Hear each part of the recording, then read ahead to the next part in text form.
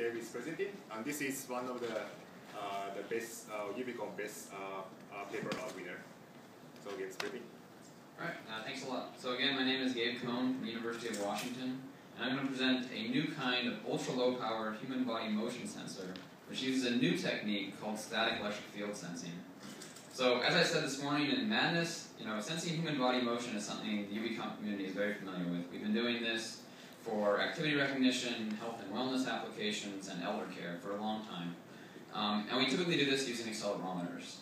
In fact, accelerometers are becoming so popular, they're put into all of our mobile devices, like our phones and our tablets. And because they're so popular in these mobile devices, the power consumption of accelerometers has been highly optimized. So the best, lowest power commercial accelerometers you can get today are around 400 to 1,000 microwatts, which is very low power. If you look at the research community, it's even better. Around 36 microwatts is the best accelerometer you can get coming out of research. And I'm going to present a new technique which gives similar, although not the same kind of data as an accelerometer at only 3.3 microwatts. So you probably can't even see that line on the graph there. So I'm going to switch to a log scale. And what you see is this new static electric field sensing device is 2 orders of magnitude lower power than the best commercial accelerometer today. In addition, it gives information the accelerometer can't give.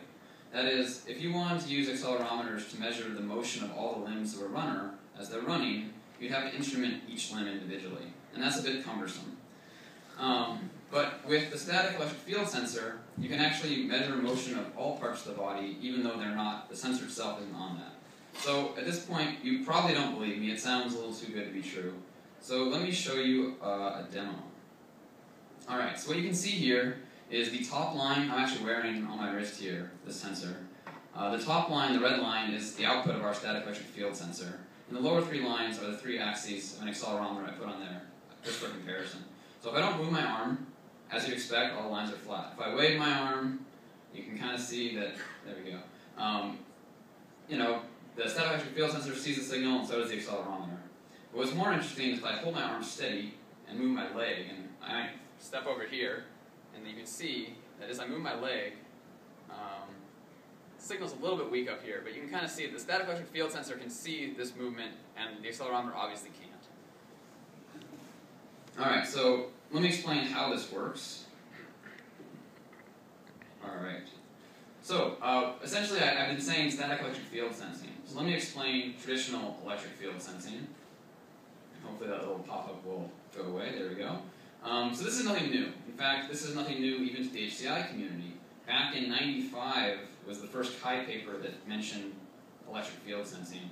And the way these traditional approaches work is there's a transmitter and a receiver. The transmitter produces a time-varying electric field, and the receiver receives the strength of that field somewhere else. And the presence or absence of the human body will modulate the amount of field strength seen by the receiver. And there's been a lot of active work in electric field sensing and capacitive sensing since '95. In fact, just this last year at Chi, one of the best paper awards was a paper called Touche, which extended this work from '95 and actually did a frequency sweep instead of just looking at a single frequency.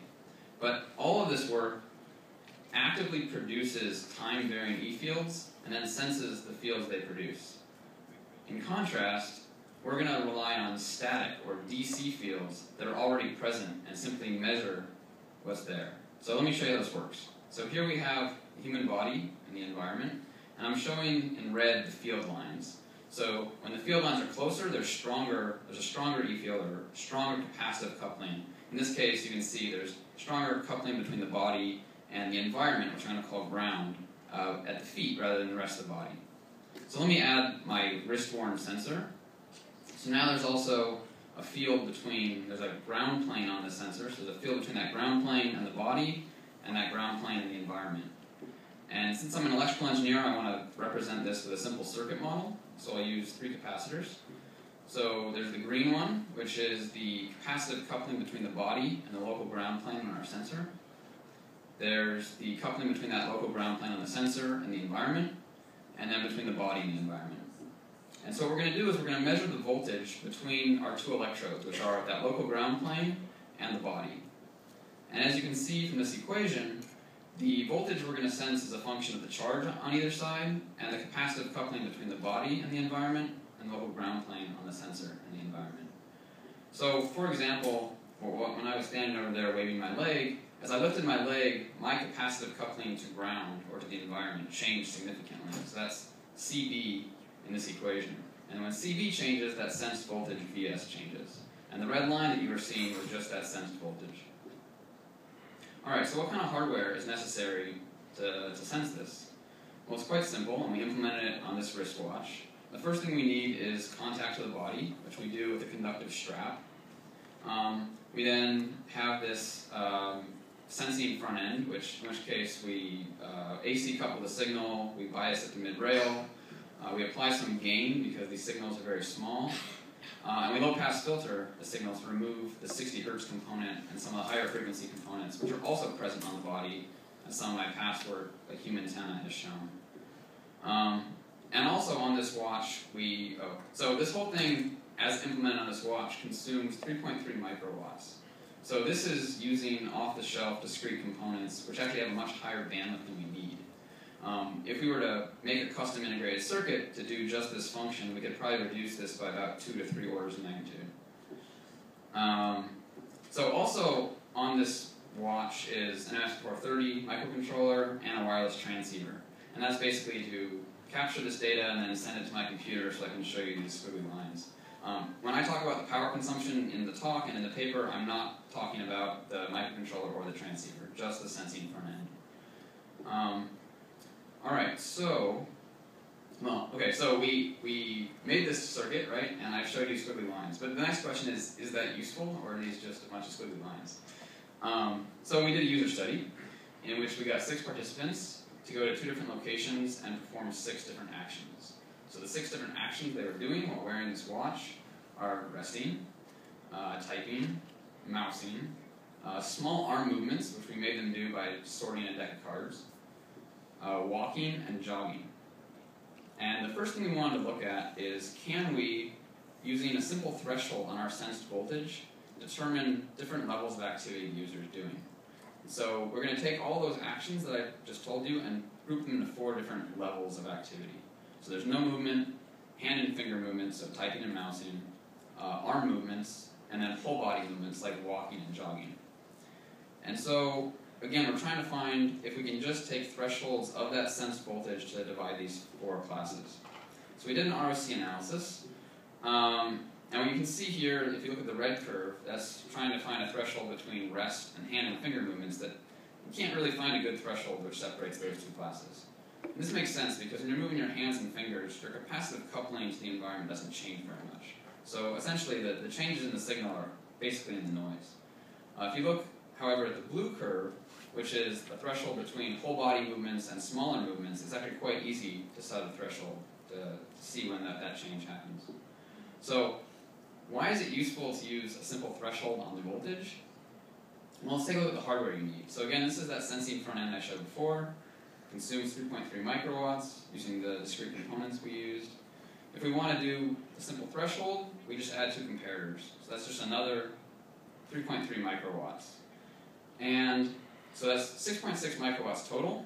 And what that gives us is a signal for wake up. So imagine you have an application where you have a higher power sensor, like an accelerometer, maybe a GPS, some sort of wireless transceiver for location.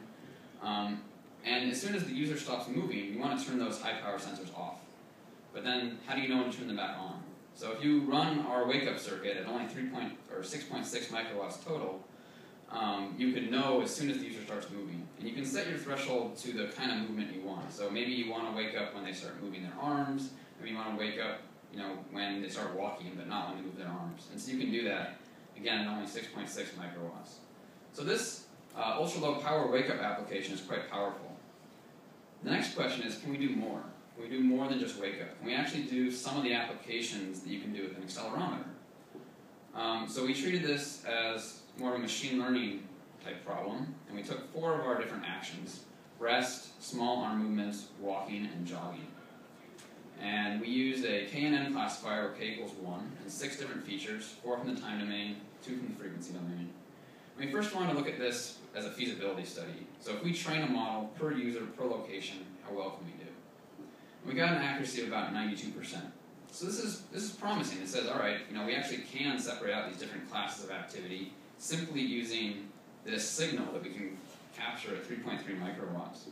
So let's look at a little more realistic scenario. Let's look at if we train on one of the sessions. So our data was collected in these separate sessions, which are separated in time. So we train on the first session and then test on the remaining 5. So this is a case where you get this new sensor, you put it on, you train it once, then you want it to work after that, wherever you go.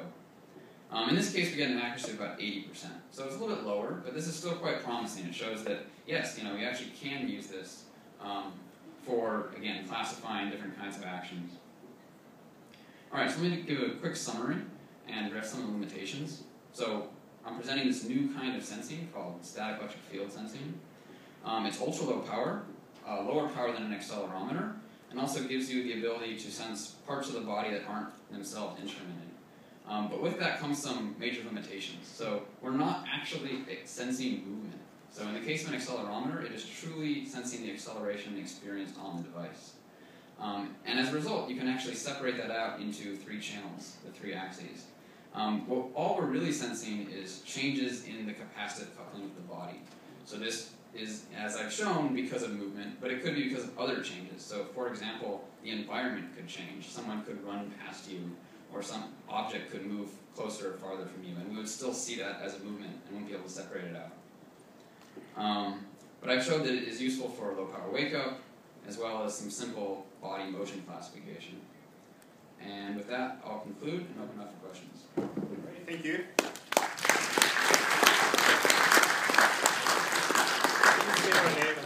Yes, James Crowley, University of Grenoble in Miriam. Cool, I want one. You weren't really clear about some of the experiments at the end there. It wasn't clear, first of all, whether you were training uniquely on one individual or across several individuals, or whether the training from one person applied to another. More precisely, you weren't clear about whether people changed their clothing or their shoes, because the signal, it would seem to me, would change dramatically when you change your shoes and when you change your clothing. Yeah. So, in all the numbers I showed, that is trained per user. And yes, it does look different on different users, and if you change your shoes or your clothes, it does change. The data we collected was for each user on 2 different days, and we didn't tell them to wear the same shoes or the same clothes.